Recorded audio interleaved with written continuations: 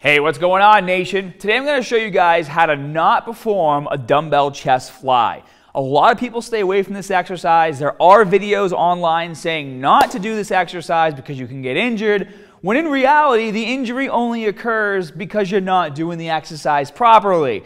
And people don't want to tell you that. They just want to say, don't do this exercise. Or they want to title their videos, worst chest exercise, because it's clickbait and it gets views. Well, I'm not about that here, okay, guys? What I want to do is show you how to take the dumbbell chest fly and how to build the confidence you need to do the exercise properly and then actually progress with it as well. But before we get started, be sure to turn on video notifications so you never miss a new video upload from me. Now, first and foremost, guys, you have to stretch your shoulders. You have got to warm up the shoulder joint, okay? Cannot stress this enough. You guys should be warming up your shoulders before every single lift that you do, no matter what you're doing. Even if you're doing squats, still need to warm up those shoulders because they're still being put in a position where they're compromised. So I don't care what warm-up you do. This is one of my favorite warm-ups. You guys see me do this all the time. I like to do shoulder breakers. It's a really easy way to go front to back and get those shoulders nice and warm. You can go down on the ground and do some dumbbell rotations if you want to. All right, you can get a straight pole, like a wooden pole or a PVC pipe, and do this as well. Whatever you have to do to get those shoulders nice and warm before you start this movement. Now, what we're going to do first is go over what people normally do wrong, okay? And we're going to talk about the reason why this actually happens. So the first thing that happens when this exercise is done incorrectly is this, okay? You see, you get into position, and then they start off looking pretty good, palms facing in, and then as the weights go down, you start to see a lot of this. And this happens for a few different reasons. Number one, people think that they're actually bringing the weights over their chest just because they're not sure of where their hands are in relation to their chest. They don't realize they're bringing the weights over their shoulders versus over their chest when they do this. And number two, most people forget to pack their shoulders when they do a dumbbell fly.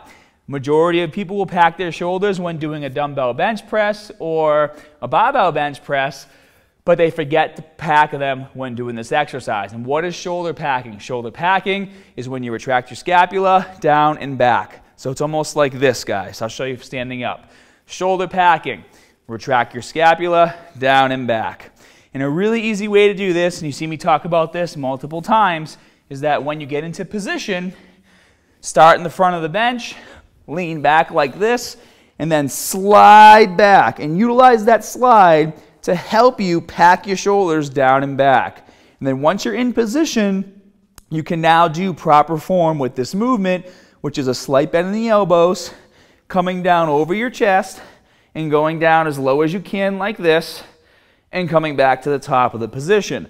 Now, I know some of you guys are going to say, you're going too far down and you're going to tear your shoulder. Well, if you pack your shoulders and you do this correctly, when you're down in this position as low as you can possibly go, you should not be feeling the tension in your shoulders. You should be feeling it throughout your chest, and you can do the exercise safely. Now, if you still have a hard time with this movement and you still have a hard time feeling it in your chest, because you lack the mind-muscle connection, you lack the strength, or maybe you're still just not comfortable enough doing this movement, I'm going to give you guys some options right now to help you get more comfortable so you can incorporate this exercise safely into your routine.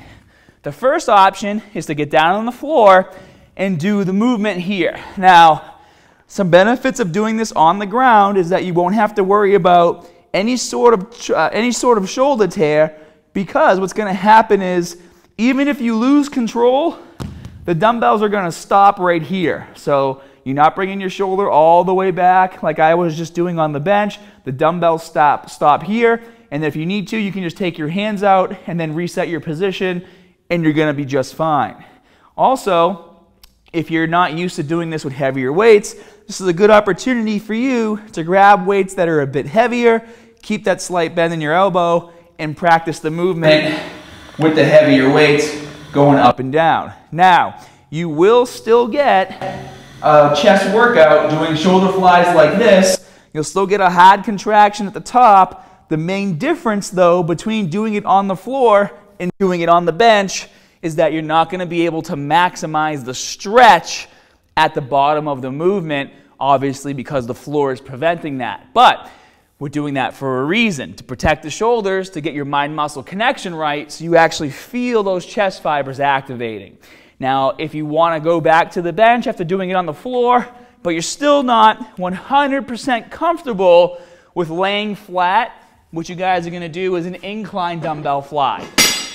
And the reason why you're going to do an incline dumbbell fly versus doing it the flat version is because the majority of you, when doing this movement, because you're on an incline, you're going to instinctively bring those arms down over your chest. Now, granted, you will still see some people who do this, although it's quite rare, it does happen.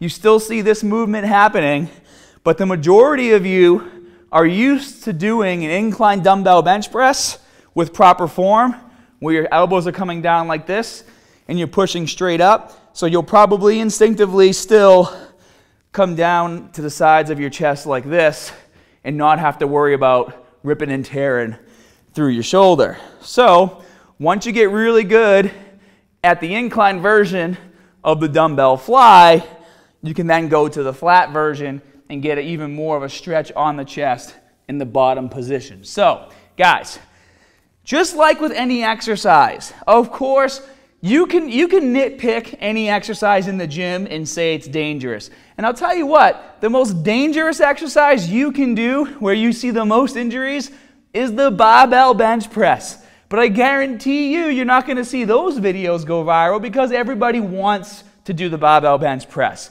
That's why people don't talk about really how dangerous it is and how bad it is for you and the compromised position it puts you in. That's why people get pec tears.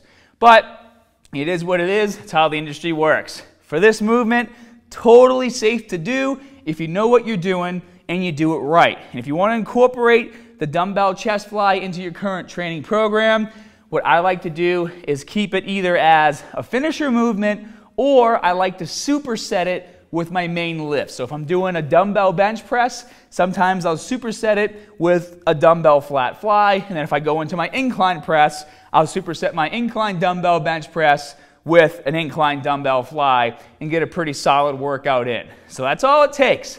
So guys, if you enjoy the content, please show some love, smash that like button, subscribe if you haven't already, and if there's other exercises you would like me to go over with you, show you the safe way to do them and how to progress with them, make sure you leave those comments down in that comment section below. And as always, more good stuff coming soon. See you guys.